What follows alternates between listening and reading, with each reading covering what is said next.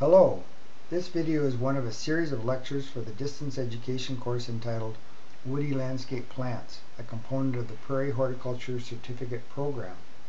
This video provides a method for organizing and making a plant key. So the question would be, why would anybody want to make a plant key? Well, unless you're a plant taxonomist who makes such keys for a living, there are a couple of good reasons why it's a good thing to make a key. One is that an exercise in making a key can actually help you and deepen your understanding of how such keys work and how they are used. A second reason is it allows you to become more familiar with those characteristics that are involved in identifying plants and how to actually use them in the identification process for various plants. Just to refresh, this is a sample of a plant key, just the top portion of it. It goes on from here. That shows the organization of a dichotomous key. The critical things are, again, that you have two choices on the left of different kinds of characteristics, and some of the characteristics that are used in plant keys are highlighted here. Things like whether the leaves are deciduous, whether they're simple or compound, whether they're opposite, so the arrangement of leaves. You can see that these things can all be used in a plant key. You'll also notice that there's one unique number on the right hand side and two on the left side, as we've discussed previously.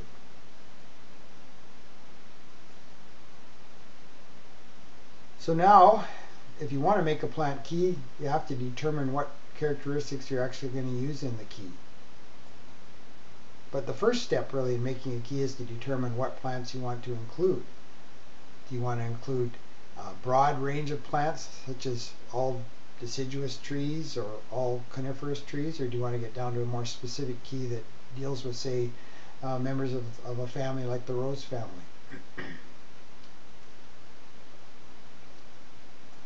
There is no particular key that you have to make. It's up to the user, up to the builder of the key, what plants they want to include. The next step is to gather information then on the characteristics of each species that you want to put in your key. So you have to find this in various sources of information, such as books, the internet, CD-ROMs, and or course materials. But even once you've gathered a lot of information on the characteristics of the species, you have to then determine what characteristics you want to actually include in your key. So you can't include them all, and you don't need to include them all. You should include those characteristics which work best for your plants and to differentiate different species. Once you have determined this, what these characteristics are, then you can construct a table that puts all the characteristics together so that you can start looking for patterns in the characteristics for each species and amongst the species. Well, here's a sample table that you could make, and it shows on the left-hand side 6 species that have been chosen randomly but have relationships to each other to make an example key. And then all across the top you'll see that there are various characteristics that have been chosen. Now, in this particular example, I've put them in an order that we can follow along to see if we can find patterns that can be used to differentiate the different species. So this isn't uncommon, though, to use leaf characteristics such as you see here as important aspects in a key. But if you are dealing with things like differentiating closely related species, sometimes taxonomists have to use much more detailed information, such as things even as detailed as the morphological characteristics of seeds. But you can use other characteristics besides these. These are just examples. But these are some of the common ones that are used and that I would recommend that you use when you're building your own key. Now, the first thing you'll notice if we go from the left to the right is looking at leaf arrangement in this particular case. And what you'll see is that for the 6 species, 3 of them actually have opposite leaves, and then alternatively, if you will, the other 3 have alternate leaves. So we already have 2 groups. So that's something to think about. Now, if we want to differentiate these 3 species, we have to keep going looking for further characteristics that differentiate these 3 with opposite leaves. So what we can do is the next step in looking for patterns is to go to leaf type.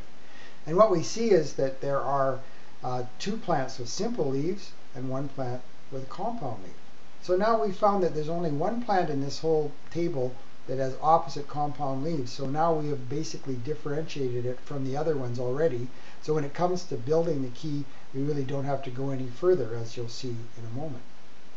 However, you'll notice that there are 2 opposite simple plants, meaning that we still have to go further to differentiate these plants. We still have to look at other characteristics, so that we can go down in our hierarchy and we can notice that leaf shape is the next one. And what we see is that if we look at red osier dogwood, it actually has ovate leaves, whereas burning bush has elliptic leaves. Now these are different, but there's quite a bit of variation even amongst leaves in the same plant. So there's a possibility there could be a little bit of ambiguity between differentiating these particular ones. So it might be important in this case, if you're not absolutely sure that these characteristics will differentiate 100% of the time, it's sometimes good to look at further characteristics. Now you could look at flower color, but you've got white, and in this case you've got a small yellowish green. They're different, but they may not be very distinctive, so it might be better to go right over to things like fruit type and color. Here in the case of dogwood, you've got a white fleshy fruit. In the case of euonymus or burning bush, you have a capsule that splits to reveal a reddish arrow. So these are quite distinctive, so they can be built into the key. Now we can look at the other pathway. So we've done opposite. Now let's look at some of the patterns when it comes to the alternate plants, with plants with alternate leaves. We've got 3 of them: Spirea, Ninebark, and Showy Mountain Ash. Well, once again, if we go and we look at those 3 and think, is there something that can differentiate those, we can look at leaf type, and we find that again there are 2 of them that are compound in this case, and then we have 1 that is simple.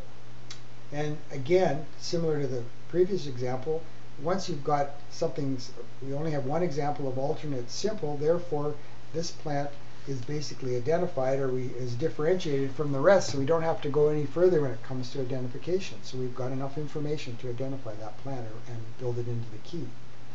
Conversely, we have 2 alternate compound types, therefore we have to go further. Well, let's go to, in the case of compound leaves, other characteristics could be things like the number of leaflets. So let's go and take a look at that.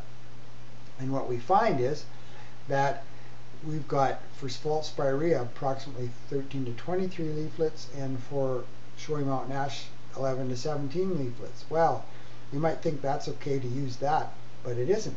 And the reason is because this is a range. And if you had, say, 15 or 14 or even 16, that could occur here and that could occur here. So that's not good enough. It's still useful perhaps to put this in your key, but you have to go further. So we could go further and say, let's look at flower color. Well, if we look at flower color, we'll see that unfortunately they're both white, so that's not good enough. So then what we can do is we can go 1 step further and say we've got fruit type and fruit color. In the case of false spirea, we have these dry brown follicles. In the case of Showy Mountain Ash, we have red, smooth, and fleshy fruit. So they're quite different. So now we have enough information with the fruit type in particular, combined to some extent with the other things. There's this ambiguity here, but there's some difference. And then we can differentiate the plants. Now just to make sure it's understood, we could put more information about leaflets, for example. We could put the edges of the leaflets and the shape of them and so on. So there's other kinds of characteristics that you could build into this, but in this particular example we have enough information to identify, we will have enough information to be able to build into the key to be able to identify these plants. In the next video we will actually look at making the key from the data itself. So we will actually make the key from the data. In this particular video we were just looking at the characteristics and trying to organize the information.